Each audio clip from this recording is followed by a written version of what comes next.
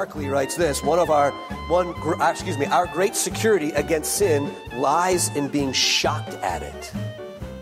Beware of the normalization of deviance, someone said.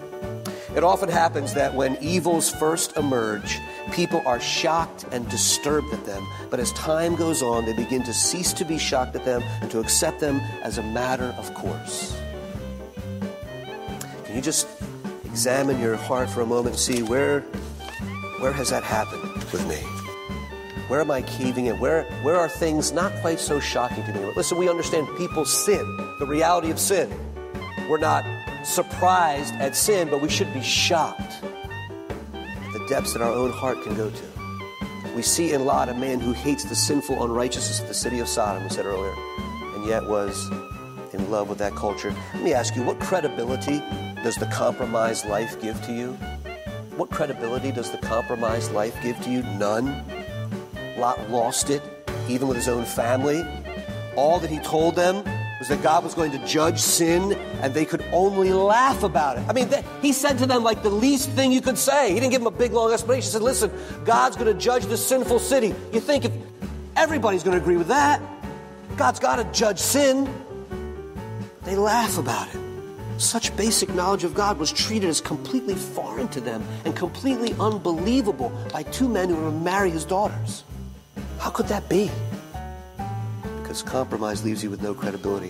What else does compromising biblical convictions do? I'll tell you this: if your goal in life is to be faithful, compromise does not lead to that goal. You want to be faithful to the Lord? You want to walk with the Lord? Compromise doesn't lead that way. Compromise corrupts. Lot would choose heaven over hell every time, someone said, but he would choose earth over heaven.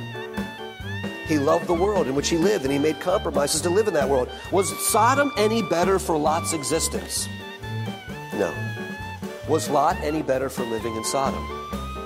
No. Not a single person in Sodom took Lot seriously.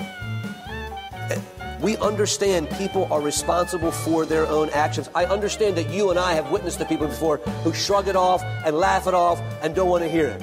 We're talking about a man who had a position of authority for 25 years in this place, and it's consumed, and there's not one person who says, yes, I believe what Lot's saying. I believe, based on his testimony, God is just. God's going to judge, and let's get out of here. It's frightening. Those who knew Lot best, we said earlier, his family seemed to know God the least. Look at the actions of his sons-in-law, of his daughters, and of his wife.